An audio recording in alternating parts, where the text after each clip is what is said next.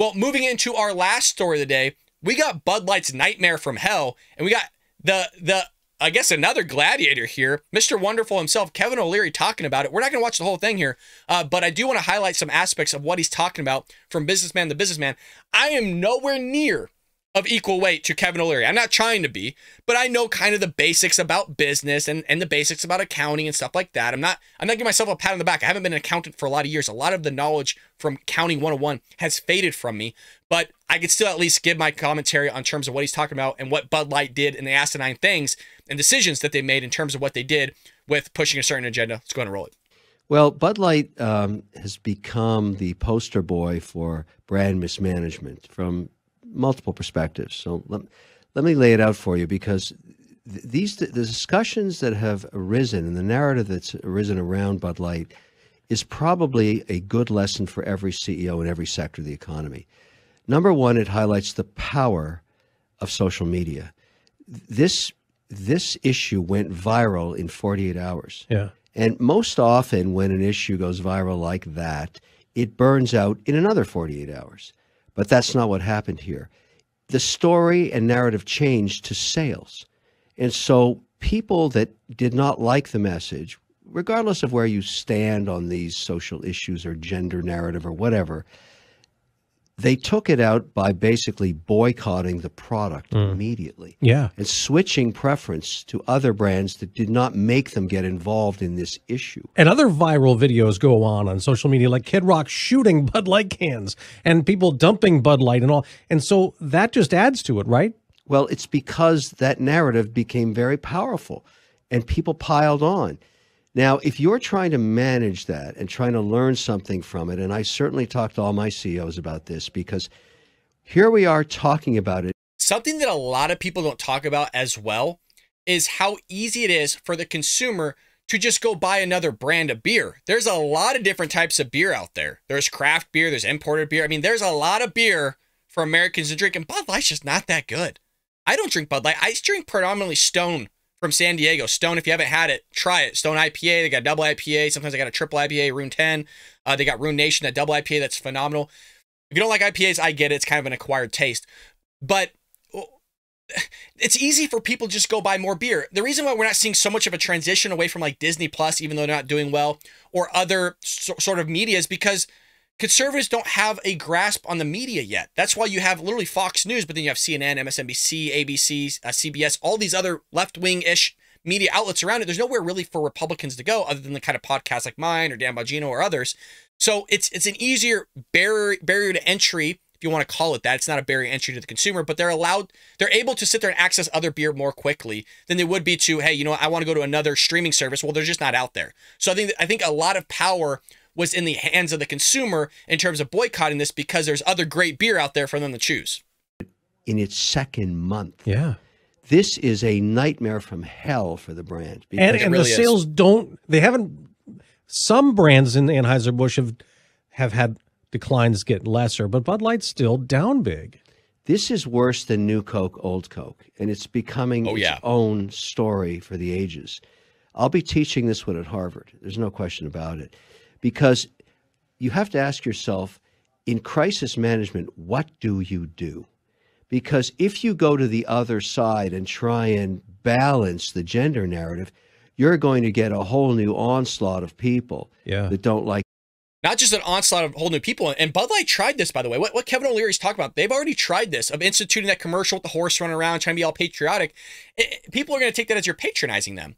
You've already sat there and pushed a certain agenda. You've already claimed a certain territory of which you've never claimed before. And how one side felt was that you're now shifting perspective. Before you're pro-America, and what a lot of people tend to believe is the other side of the aisle doesn't like the American flag. That's the Democrat Party, the progressive left. Predominantly don't like the American flag.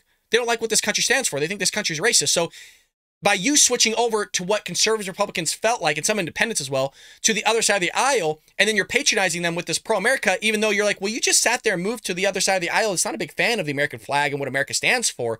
So they're going to feel lied to and cheaped out at the end of the day, and they're not going to go back. If anything, they're going to boycott you more, which is what's happening. And there have been bars that have banned all Anheuser-Busch products because Bud Light tried to distance itself from Dylan Mulvaney and what happened. So the lesson learned, and what everybody should think about in every consumer product category, when you take polarized positions on any narrative, There you go. you are going to alienate 50% of your consumer 100% of the time. So if you're willing to do something very controversial because you think it's going to go viral in a positive way, you need to analyze the downside in a negative way as well.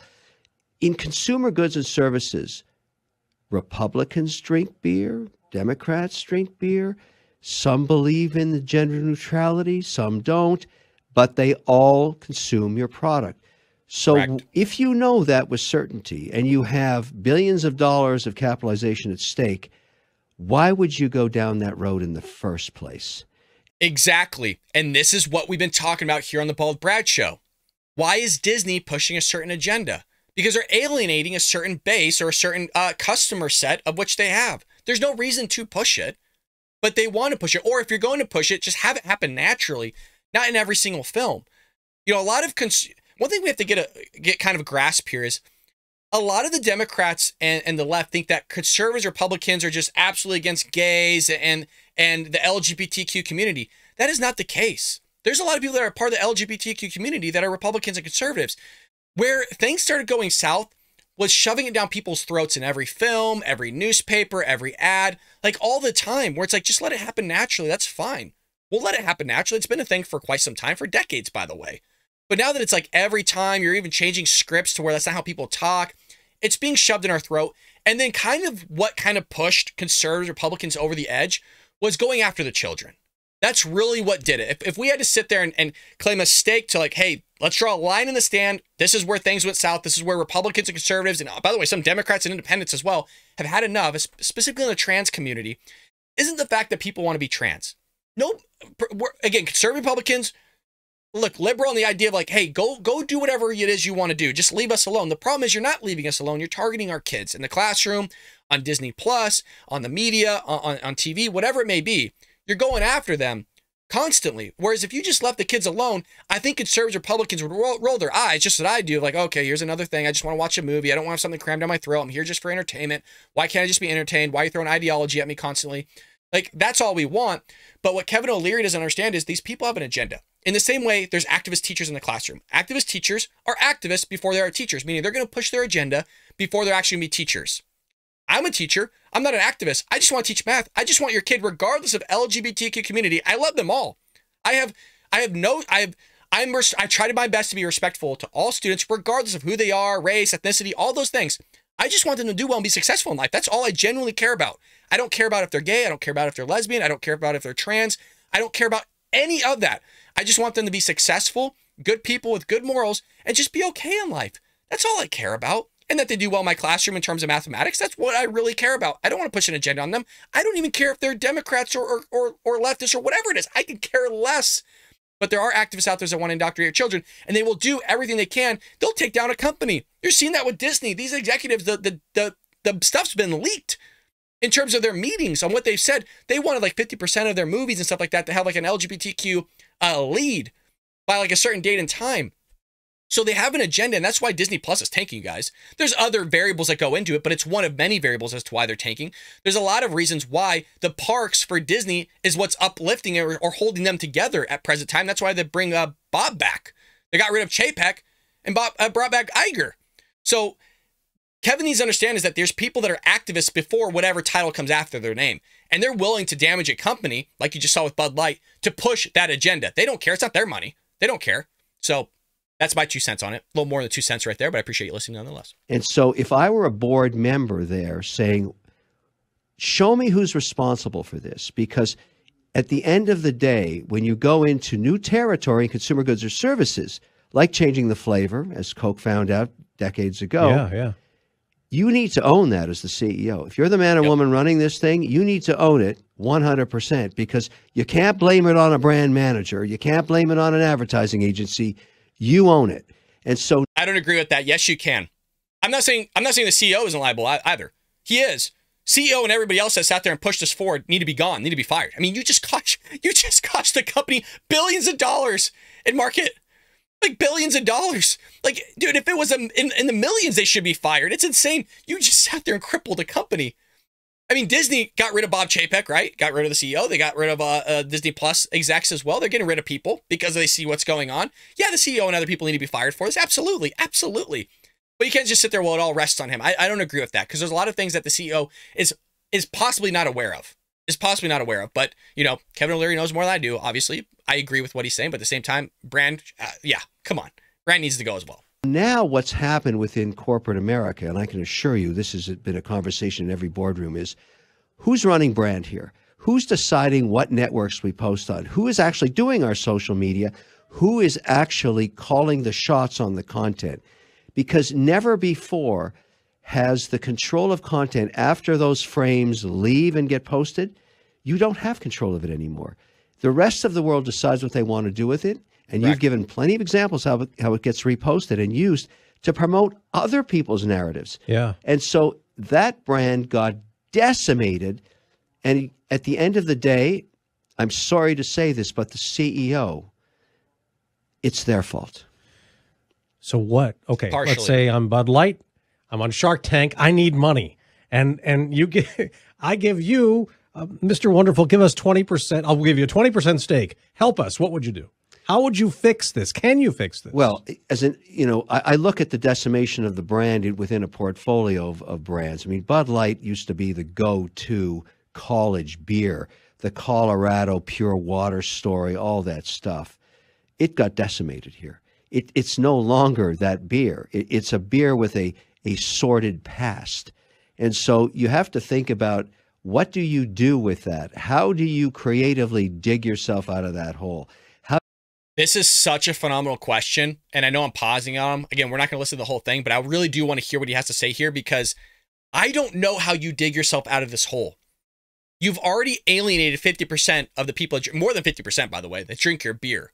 Because Democrats are very patriotic as well, some of them, and they really love the beer. They love what it stands for.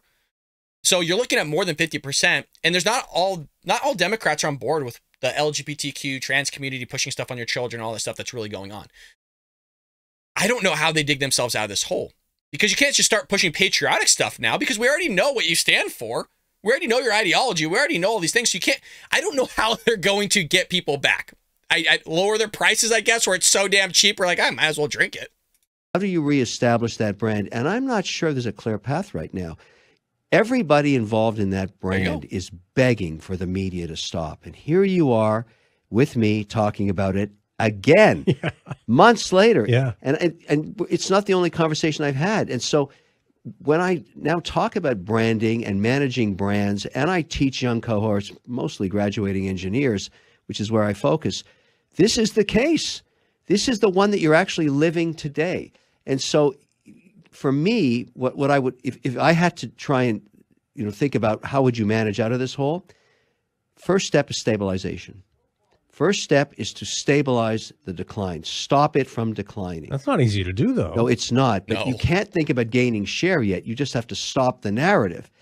And, cauterize the wound and then go from there. Correct. There's lots of metrics, and we do this in our own businesses. You can actually monitor by the hour on every platform what is occurring. Okay. And so you have to find, if I were doing this, I would have that analysis in front of me saying, where are the green shoots in this story? Where are we getting some support? Where are our users talking about their childhood growing up with Bud Light? Bud Light as a favorable choice on a caloric basis, on a nutritional basis, whatever it is. Where are the green shoots? Where do we spend there?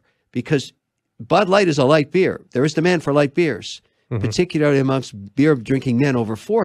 Yes, but there's a lot of, like you just said, there's a lot of light beers and there's a lot of other options for people to choose. And the fact that you just pissed them off, they're going to stick with the other beer. And by the way, you might have lost that customer forever, regardless of whether Bud Light switches things around. They might actually enjoy that other beer that they weren't willing to try beforehand because they were so stuck in their path and their ways with Bud Light that they weren't willing to transition to another beer because people in general don't like change. And so once you lose a customer, it's actually really hard to get them back. So somebody else probably just stayed over with that beer for maybe the remainder of their life, possibly. I mean, you got to go there and find those green shoots. And, clearly when you're in crisis mode and heads are going to roll. Oh, yeah. It's just too much capitalized loss. It's There you just go. too much. That's what I said. Influencers are. He's basically saying, look, there's not much you can do. And without maybe saying it, and to go a little bit deeper, you're going to take some losses here if you're Bud Light. And I think I've tried to think about this myself because I love business. I have an accounting mind. I like going around places. I have that place stay in business. That's a terrible location. You know, the electricity, the rent on the building. You know, I run the math all the time whenever I go out shopping or go to Disneyland or whatever it is. They're going to have to go, they need to go rogue for a little bit. Stop all the advertisement. You're going to save money there for a little bit. You need to just kind of just go dark for a while. You're going to have to cut. You're going to lose money. But like you said, you just need to stabilize things for a little bit. That comes in terms of cuts. People aren't going to buy your beer. You're gonna have less beer on the shelf, and maybe that's a good thing because it gives some sort of perspective of like, hey, you're not selling the beer, or you are selling the beer. It doesn't matter. You need to sit back and just go dark for a little bit and have Americans forget, because Americans do forget. You go rogue for a little bit. I'm talking like a year, maybe even longer, and you sit there and then you come back with an ad with new leadership, with new people. You made a drastic change. You got rid of the people that sit there and pushed and peddled this whole thing, and then maybe you can gain the trust back from your customers. But boy, oh boy, did you put a dagger through yourself. And that one lady that did it, we all saw her on the airwaves, that one lady that did it really did a doozy here on the company. And Bob Iger, I fully believe, saw this a little bit with Disney, which is why they're firing a lot of executives in terms of the media and other avenues of people at the top, because you're having these people push an agenda and it's crippling. Americans will deal with stuff up to a certain point. But like I said, the second you start dealing with certain agendas, or you're pushing something a little bit too much, just America just had enough of it. We've had enough of it. And Kevin O'Leary's right. This is going to be the one in the textbooks for business school, business law, business marketing, whatever it is. This is going to be an example of, if you're a corporation, just stay out of it. Just stay out of politics. People want your product, and just have your product speak for itself. Have your service speak for itself. Now, in terms of what we do here in the Bald Brad Show, I have a brand, right? A patriotic brand. I'm here pro-America. I'm a conservative Republican. Doesn't mean I don't like Democrats. We hound them a lot, but that's because they do very knucklehead things nowadays. It doesn't mean that Democrats have always done bad things, you guys. Democrats have done good things. They're limited and far few between. But would I love them to watch the show? Yeah, because I want them to come over to the other side. But am I alienating half the country? Absolutely. I'm absolutely alienating, but that's not my base. It's not who I'm trying to reach. If I could, that'd be great, but it's tough to try to reach those people because I'm very firm in what I believe. I'm very firm in pro-America values, the Constitution, the United States of America, this country, there's real evil out there, all those other things. That's for a whole nother video, but I want to know what you think. Can Bud Light recover from this? And if so, how long is it going to take? Really, guys, write in the comment section. It does support the show. We would love to hear from you. I'm not just saying that. I really do swipe through, read all your comments. I'm trying to like every single one of them, reply to some of them.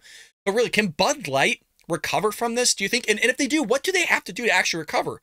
Because it'd be interesting to hear everybody's perspective on this. Maybe you have friends or family members that are in branding or at Bud Light. Like, what do they need to do to sit there and get you back to buy their beer? I ain't ever buying Bud. I stopped drinking Bud Light in college. Like I said, I drink one beer predominantly. That's Stone. If I can't get Stone, I get a Flat Tire or Newcastle. That's very rare. Predominantly, it is Stone IPAs all the way. I hope you enjoyed that clip from the Bald Brad Show. If you did, make sure to hit that subscribe button so you can stay up to date on all our future content.